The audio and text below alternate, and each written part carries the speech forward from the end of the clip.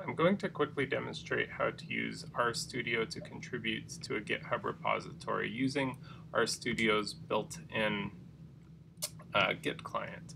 So the test case is going to be this particular GitHub set up by Jessica Rodriguez called Book Club. So I'm going to open up Rstudio first. Here we are. I'm going to copy this URL, and in Rstudio select New Project. Okay, I want version control and I want Git. I'm going to copy this URL. Let's go ahead and call it Book Club, and let's put it somewhere else because I already have it there. Let's put it in a directory called TMP.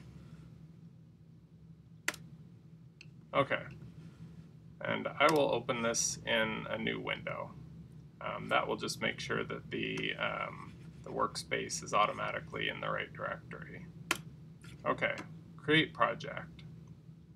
Here we are. Now you'll notice there are a couple files that are here already. We're going to leave those alone, and I am now going to create a new presentation. So under this new, let's create a new presentation.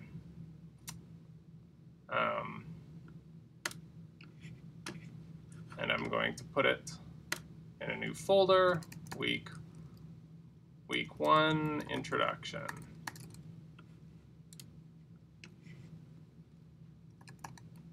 Test, let's call it example.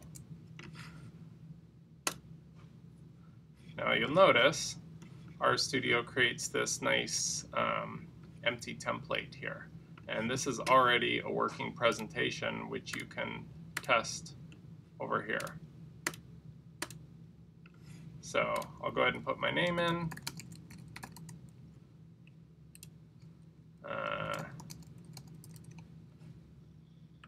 And let's go ahead and replace. So this is our Markdown. These are some examples of our Markdown. If you want a little bit more information on it, you can click on Help, see Authoring Our Presentations, or Markdown Quick Reference. Those are good points to give you a little bit more information than you get from the example.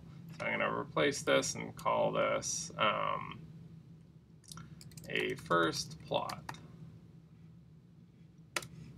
And here I'm going to, now you can get some hints on different things to do in our Markdown, like insert chunk is a very useful one.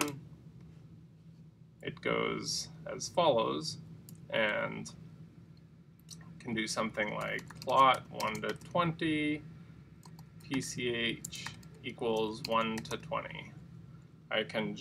I'm going to hit Control Enter. That's one of the other things under code, Control Enter. And that'll show us just a preview. It's not actually in the presentation yet, but if I hit Preview here, this will actually become part of the presentation. Now, if you look at knitr, K-N-I-T-R, this presentation uses knitr. So if you want to know more about this and the options, you need to Google for help on knitr. And I'm going to put echo equals false. So you see right now there's this plot. If I hit preview again, now that's gone. Okay. I should put a space here. There. Now this is a different paragraph and up there. Okay. Now we've made something. Let's add it to GitHub. You see this little icon up here that says Git. We're going to press that. We have a number of options here. What I want to do is commit. I'm going to select this. And now this is important. We are not going to add all of the stuff that the computer has produced. The only one that we created manually here was example.rpres. So I'm going to deselect all these other things that were generated by the computer and only keep the one file that I created. If you manually copy some data files into this directory, then you will see them here as well. You can add those. Just don't add the computer generated things. Now I'm going to enter commit message, example presentation, so this will become a part of the log to see what you did. Let's say committed from Rstudio. And let's commit. Okay, so this has caused a commit locally to our local Git, but it has not been pushed to the web page, to GitHub itself, where everyone else will be able to see it. To do that, you have to push this push button. I'm going to push that, and there, it's done. This works because Jessica has already added me as a contributor to Book Club. You will have to create a GitHub account and let Jessica know what your user ID is in order to be able to just do a push like this. Also, you will have to do something else for authentication, which is a little bit of a hassle, and I'm not going to go over it in person here because it's different depending on which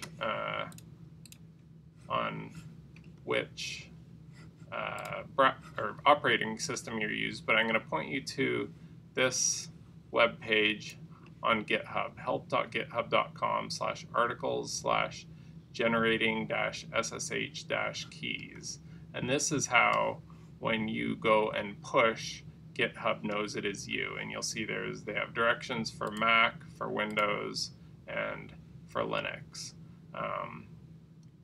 In Mac and Linux, you will use a terminal, something like this, or under your apps. In Windows, you will download GitHub for Windows. By the way, you do also have to have Git for Mac and for Linux installed in addition to Rstudio. And so you can go to Git and get instructions for how to install Git.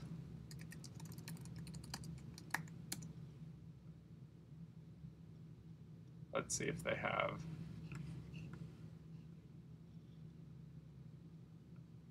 Set up Git.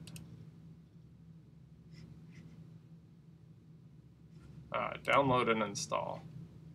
Okay, so you will have to install Git also, and they have some instructions for all of the different operating systems here.